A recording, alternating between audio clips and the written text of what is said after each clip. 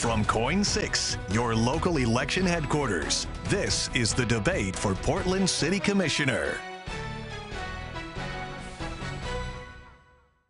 Welcome to the 2022 Portland City Commissioner debate on Coin 6. I'm Ken Body. Tonight we have two candidates vying for position number 3 on Portland City Council as one of 4 commissioners and the mayor. Let's introduce tonight's candidates. Joanne Hardesty has held the position 3 seat since her election in 2018. Before that, the Navy veteran worked as a community organizer, including serving as president of the Portland branch of the NAACP. She is the first black woman elected to Portland City Council. Her challenger, businessman Rene Gonzalez. Gonzalez has spent his entire career in Portland after graduating from Willamette University. He opened his own law firm in 2012 before entering the world of politics in 2020 when he led an effort to reopen schools during the COVID pandemic. The rules for tonight's debate: we'll rotate questions from our panelists, and we'll also have all the candidates answer some of the questions that you sent in. Each candidate will have 60 seconds to answer. So let's introduce our two panelists. First, longtime Coin 6 reporter Lisa Balick. Lisa has covered a lot of politics over the course of her career and has interviewed countless political candidates. And from our partners at the Pamplin Media Group, Portland Tribune veteran reporter Jim Redden. Our first question tonight comes from Lisa Balick. It will be for both candidates to answer, starting with Joanne Hardesty. Lisa? Joanne, the mayor just rolled out his plan to reduce homeless camping on Portland streets. Last night, hundreds of people testified before City Council about this, especially the hot button of forcibly removing campers once they're given options and time to be able to leave. Outdoor options as well as indoor options at some point down the road. Do you support forcibly removing campers and criminal penalties at a certain point? The magic question is at a certain point. As you know, the mayor's proposal, in my mind, is not moving swift enough to deal with the crises on our street. I will be providing some amendments to actually speed up the timeline that the mayor has put in place. Because here's what I know. What I know is until we have places for people to go, we cannot ban camping. And so what that means is we have to expedite finding places that the city currently owns to house people who are houseless. We have to actually invest with our county partners and use space that they own. I'm amazed that the plan did not call for identifying properties right now that are sitting empty and actually being able to utilize those. There was 2 words that were missing from the mayor's proposal. There's one thing the city can do right now. We have one superpower, and it's called eminent domain, and we could actually repurpose some land now and make it accessible and available for people who are houseless. Mr. Gonzalez. I'm in general agreement with the direction the mayor's going, and I think it's inevitable that we're going to have to confront those who refuse to take shelter that is offered. But I do want to emphasize there are segments in our unsheltered population that need to be treated differently. For example, there are segments in our population that have legitimate reasons for concerns in going to low barrier shelters. For example, mothers with children, there can be compelling reasons why they don't feel safe in a low barrier shelter. We need to meet them where they're at. On the other end of the spectrum, there are criminal elements that have entered our unsanctioned camps that are engaging in the worst types of crime, everything from drug trafficking to human trafficking to high-level and low-level theft, catalytic converter thefts, car thefts, and bike thefts. We need to disrupt the cycle of criminality in some of our unsanctioned camps. And so I'm directly in agreement with the mayor, just recognizing there are different segments and some we need to take with direct, earnest action. Thank you. Our next question from Portland Tribune reporter Jim Redden, and Mr. Gonzalez will answer this one first. Rene, if Multnomah County is not willing to go along with this plan, would you be willing to pull the city's funding from the City-County Joint Office of Homeless Services? Yeah, thanks for the question, Jim. And just a reminder to our listeners, over the last few years, the city's put between 40 and 50 million into the Joint Office for Homelessness. Right now it's running around 45, 46 million. I think the goal was venerable. We can not address the challenges of the unsheltered and homelessness and underlying causes of addiction and mental illness without working in collaboration with other government partners. I think most people are in agreement with that reality. That includes both the county and the state. and to a certain extent Metro. Having said that, the city has arguably not gotten a decent return on its investment of that 40 to 50 million. There has been an overemphasis at times on what has been interpreted to be the housing first model at the county level and in the joint office. And it's asked Portlanders to wait way too long for direct action on unsheltered camps and unsanctioned camps. So I would like us to work as collaboratively as we can with the county, but yes, we have to put on the table pulling those dollars back and investing it directly at the city level. Thank you. Commissioner Hardesty. Let me just say that the term joint office is an oxymoron. Right now, because of my leadership, Commissioner Ryan now has the ability to renegotiate the intergovernmental agreement that the city and the county signed. When I got to the city, I asked, what do we get for the dollars that we're investing in a joint office? And many times the answer was, well, that's not a city issue, that's a county issue. Well, not if we're giving you $40 to $45 million a year. It is certainly a city issue. What I will say is that we need to be good partners. We cannot be fighting with the county or with the state. And because of the relationships I've built over decades with the next governor and with the legislative leadership and the county board, I think we're going to be well positioned to bring everyone to the table. I wish the mayor had said, I'm going to convene a group after the November elections that will include the new mayor, the new county chair, and the city, and we'll collectively come up with a plan. Unfortunately, that did not happen. It's time for our first viewer question for the candidates. Each candidate will have a chance to answer this one. And our first question comes from Rue Booty in the Laurelhurst neighborhood, asking about potential rent controls. He writes, if you had your way, would you cap the rents that landlords can charge, or would you allow the free market to determine rent pricing? Commissioner Hardesty, you answer this one first. The free market is creating a crisis that we're experiencing today. Salaries are not keeping up with the cost of housing, food, gas, electricity, everything.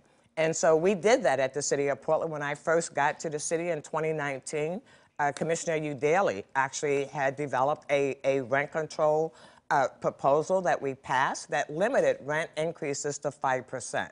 Now we're finding out that some people's rent may go up to 50% because of some language in the law. So yes, we must cap rents, and we must make sure that we're not pricing working people out of the city of Portland.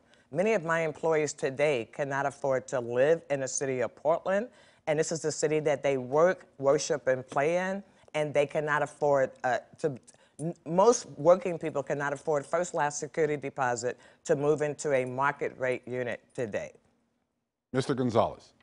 You know, rent controls are one of those many policies that have been adopted at the city and state level that have venerable goals, good intentions, trying to assist tenants and renters, but they have unintended consequences. Rent controls often lead to underinvestment in multifamily and further housing stock, and have long-term detrimental effects on the marketplace for tenants. So again, while the goal is venerable, it has devastating unintended consequences. And I would much prefer that we focus on things like rental assistance to help tenants that are going through big transitions in their cost, that we're supporting them as a society in that avenue without disrupting the ability to landlords to continue to invest in new housing stock, recover their investment, and reinvest that in more housing stock. There are also a number of opportunities for addressing long-term affordability in the region. We need to stay focused on adding the 20,000 units that the mayor has outlined, and I think that's going to be more effective long-term. Thank you. The next panelist question comes from Jim Redden, and Mr. Gonzalez will answer it first. I'd like to shift the topic to crime. On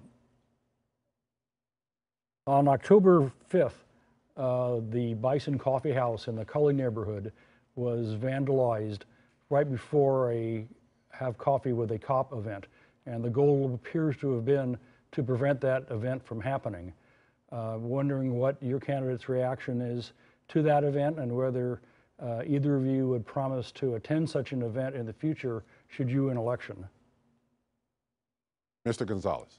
Well, in terms of attending events with police officers, our public safety officers, our public safety professionals, absolutely. I mean, one of the big challenges in recent years, both the defund movement and really the defund rhetoric that's come out of City Hall has been deeply detrimental to our ability to recruit and retain high-quality police officers.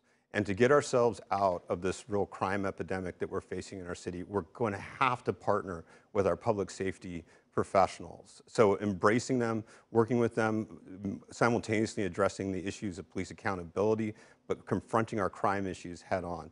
I interpret that event, the vandalism that occurred, as pure political intimidation. Unfortunately, we've seen this way too much in recent years. Dan Ryan's home was vandalized 5 times. Our campaign office has been vandalized. And it's deeply unfortunate. It's the reality of the rhetoric and the culture of the city of Portland politically right now, and it needs to stop and be addressed head on. Commissioner Hardesty. I have worked with 12 police chiefs and 6 police commissioners in my time, so I won't do anything different after I'm reelected. I will continue to work with the chief and the deputy chief, and in areas that we agree, we will work cooperatively together. And in areas where we disagree, I will continue to make sure that we're building a police force that works for all Portlanders. To me, it's important that we have a police force that when we call, community members aren't concerned about whether or not they're going to be injured or harmed when those officers show up. We are now in the 12th year with the Department of Justice Civil Rights Division, and I have been with the Department of Justice settlement agreement from the very beginning. So we need both. We need police officers that work well as community crime fighters, and we also need police officers who use constitutional policing practices to do their job. Lisa Balick, you have the next question. There are a lot of people who don't feel safe walking in downtown Portland day or night. Businesses keep moving out, hotels deeply discounted. What would you do to change this, even temporarily, with the upcoming holiday season and the downtown businesses desperately needing those dollars? Commissioner Hardesty. Let me say that every business in the city of Portland has suffered severely over the last few years. And what we know is that downtown is never going to be what downtown used to be. We have to reimagine what downtown will be. When I first moved here, people of all income levels could live downtown. Creators could live downtown. We're forcing out small businesses who are being priced out of downtown. And most of the commercial properties that have been built in the last 3 years are unaffordable for Portlanders. And so we need a different model. We need downtown to represent all income levels. We need a creative staff, a creative community. We need musicians, people who work in those hotels and those restaurants and those sporting venues. We don't care about where the workers live. And I ask people all the time, well, where do your workers live? And they give me a blank face. We need to make sure that your income does not determine your zip code in the city of Portland, and we've not done a good job of that. But the question actually, though, was what would you do to make it safer in the next couple of months, specifically, so people would feel comfortable coming downtown to shop for the holiday season? Well, let me just say I'm downtown just about every day. I understand people's concern. I see houseless people. I see people suffering from mental health issues. And there's no magic bullet. We're not going to immediately get people mental health treatment that they need. What we need to do is find people safe places that they can lay their heads at night. There's no magic that's going to happen in the next couple of months that people will get mental health treatment, alcohol and drug treatment, housing they can afford to live in, and first, last, and security deposit, right? So I don't have any magic answer because there's no magic answer to what we're going to do. The reality is that we are still in economic decline for so many Portlanders, and they are slowly trying to come back, and we're not back yet. Mr. Gonzalez. Yeah, you know, I look at our downtown with sadness, and it used to be, pre the pandemic, a source of tremendous civic pride for our Portlanders. Whether you worked or lived downtown, we looked at the success, the revitalization in the 70s, 80s, and 90s as a true source of civic pride. So the reality that we're facing downtown with more and more businesses moving away, nonstop crime and vandalism that drives away businesses, that drives away visitors, I look at it with sadness. So in terms of what we can do with urgency there, in the short term, upping police patrols of areas where we expect shoppers to be. We've got to make it feel safe for people to be in the space. Additionally, we've got to look at the transit into the city. This is an area of really declining confidence among Portlanders. Will they be safe, and will they be in a clean environment when they're taking transit into downtown? I think those are two things we can do right away. I do think we can up patrols of some unsanctioned camps on the sidewalks there to make it more accommodating for visitors into downtown. Thank you. This next viewer question relates to this very issue. And this is from Mishi from Aloha. She says, we met a couple who recently came to Portland as tourists but cut their trip short because of the mess they found. They could not believe the chaos and wanted to know what happened to the beautiful city. How should I have answered, and what specific plans do you have to restore the city for folks to feel safe and want to visit? This does relate to what we've been talking about, but Mr. Gonzalez, this gives you a chance to expand upon that. Yeah, well, let's look a little bit more medium term outside of the short term. Again, we've gone through a crisis. We locked down hard during the pandemic. We had riots. We've had an explosion in our addiction crisis. That's big causes of why and how we got here. In terms of how we get out of it, we do need to establish a sense of public safety and cleanliness that has just evaporated in the city. I'm a big fan of reinstituting municipal court that will address low-level crimes, including vandalism, car thefts, and low-level property crimes, just to reestablish a sense of safety and justice in the city. I do think there's an element of a criminal justice investment. We need adequate police officers and jail space. Those are more medium-term investments. But we also need to all collectively recommit to establishing the social fabric. So many of our institutions were disrupted during the pandemic. So many of our cultural and spiritual organizations were disrupted. We need to lean in and embrace them again, get them going again as we reemerge from these difficult times. Thank you. Commissioner Hardesty, how would you answer Mishi from Aloha? I would say I can understand how someone who hasn't been in Portland in a while would come downtown or go any part of Portland and go, what happened? And what happened is a failure, but the failure didn't start with the pandemic. The failure, as you know, we're under the third mayor that declared a housing emergency, and we're still acting as if we've got all the time in the world. It is amazing to me that I understand because riding public transit every day, walking my neighborhood in East Portland in places with no sidewalks, no streets, not a lot of trees, I see what those visitors see, and I see it up close and personal. And what I would tell them is we are on our way back if, in fact, we're able to get the resources that we need to take care of our most vulnerable people in this community. And that would mean working with the state. I've already asked our state legislators to take $1 billion of those funds that they're going to send back in a kicker and use it for housing that people can truly afford to live in. The term affordable housing is an oxymoron. If it's not at 60% of area median income, workers cannot afford to live in that housing. All right. Lisa Balick has the next question. Taking a look at leading by example, I guess my first question going here to Joanne Hardesty. You're in your office a couple of days a week, and the staff also same thing. Most days you're not at City Hall. Is it time to be back in City Hall and lead by example and require people to be there to show the support for downtown? Well, let me say we are leading by example by actually understanding that work life has changed radically for many people. Just like other major 500 corporations who are re-looking at the workplace, we know workers want a different experience. And so we are leading by example. What we're doing is actually looking to make sure that folks that have the ability to work remotely have the tools they need. Those who have to show up every day, I have firefighters, I have maintenance workers that have never had a day off since COVID. We have to make sure that we're finding incentives that actually help them remove the barriers for them to be able to go to their jobs every day. That includes providing childcare, transportation assistance for public transit, and some other incentives for those employees. I think that's how the city can lead by example, not assuming that a one-size-fits-all approach will work for anyone, especially in this new employment environment that we're working in. Mr. Gonzalez.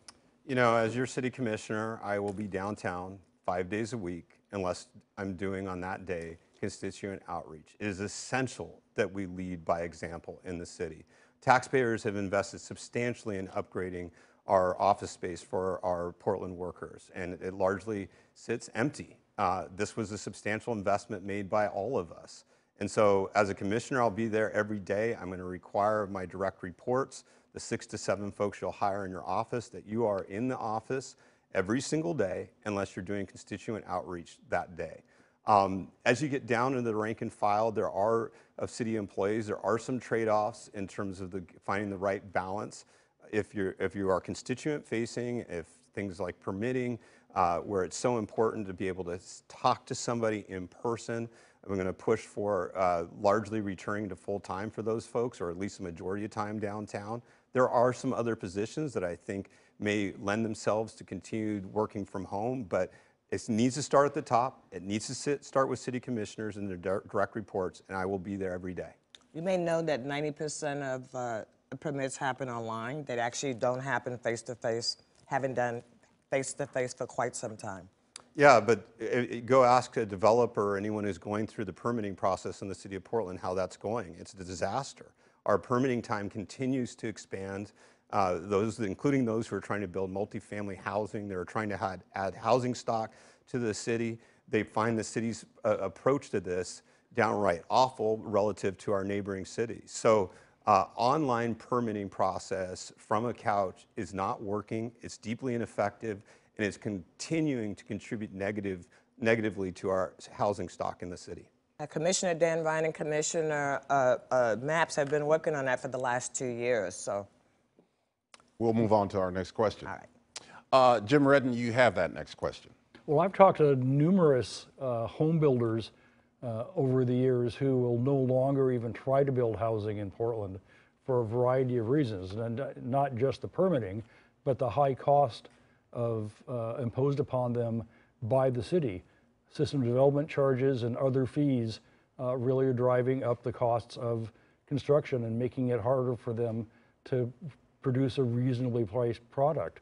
What can the city council do to speed up the development of more affordable housing for more people? Mr. Gonzalez, you answer this first. Yeah, so several pieces here. Let's start with system development charges. A good idea when first introduced, the idea is that you require developers to contribute to the investment and invest in things like our sewer and water when new housing will tap into those resources. I think we found that the marginal cost to society of one additional home utilizing those resources is much less than we used to think. And so I think we take a hard look at system development charges in the city, and particularly at a time when we're simply not building enough units in the city of Portland to stay commensurate with population growth. I think that's an easy one we can really look to cut back. Permitting fees in general, I think we should be looking at everything we can do to reduce costs there. But the bigger challenges I hear from developers are that sometimes some of our zoning requirements are excessive, including some of our parking requirements, even some of our biking requirements at unnecessary costs. And we've got to do everything in our power to reduce the time it takes to get a permit through the process, as well as the design review process. Commissioner Hardesty. I have recommended and continue to advocate that the city actually land bank all the land that the city currently owns. Restrict development to 60% of the area median income. Because again, we're not just pricing residents out of their homes, but we're also pricing small businesses out of the city of Portland. If the city does not do that immediately and then partner with the state and this metro and the county, we will no longer be a city where working people will be able to afford to live and to flourish.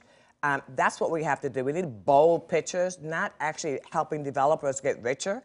Developers have created the problem that we're currently in, and developers are not the ones that are going to get us out. If we use the same tools we've always used, we're going to get the same outcomes we've always got. And if we strictly development to 60% and work with our community nonprofits, we could start building those 20,000 units now on land we already own, and it would be a lot cheaper because it would be on land we own.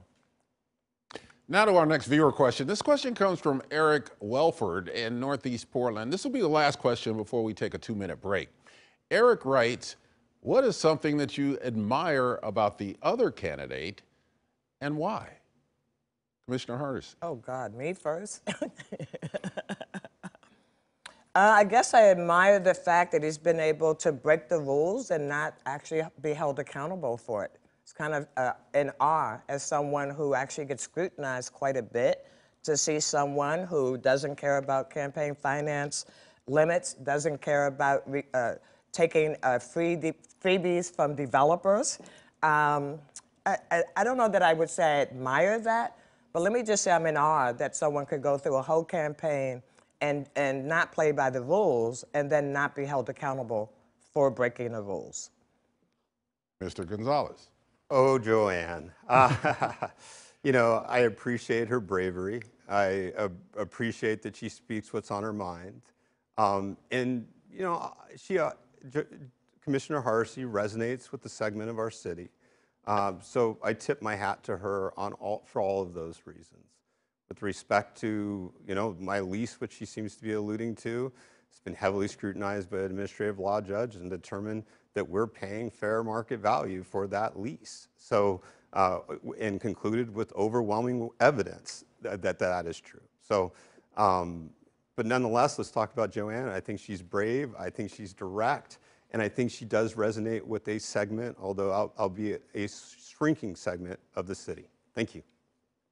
Well, that's it for the first half of our city commissioner debate. We're going to take a 2-minute break. We'll be right back with more questions and answers for the candidates.